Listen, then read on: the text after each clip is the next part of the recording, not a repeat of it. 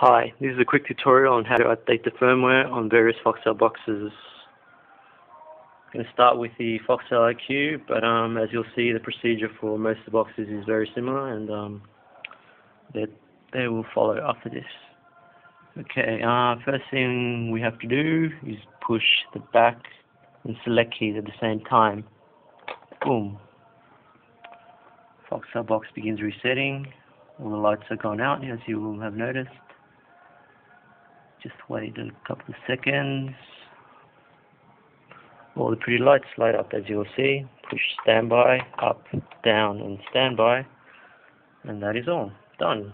The box has begun its update process, as you can see on the screen there. Next, we'll move on to the Pace DSN 250. With the DSN 250, you follow pretty much the same procedure. So first, we go to the control panel and locate the back and select keys. We give them a push, and the box begins to reset. As you see, all the lights have extinguished, and now once they come back on, we push the standby, up, down, and standby. The box begins its update procedure.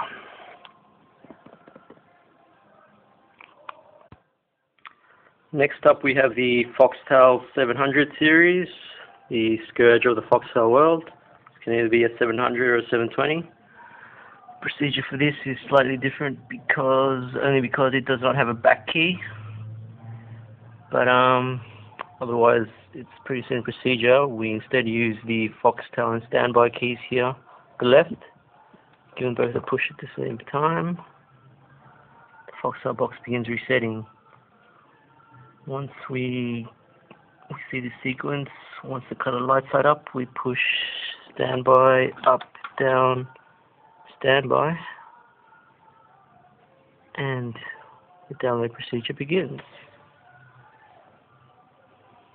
The download procedure for this takes noticeably longer than the other boxes, and the progress bar will appear to stall in various stages, but just let it continue and it will go through to the end eventually, I assure you.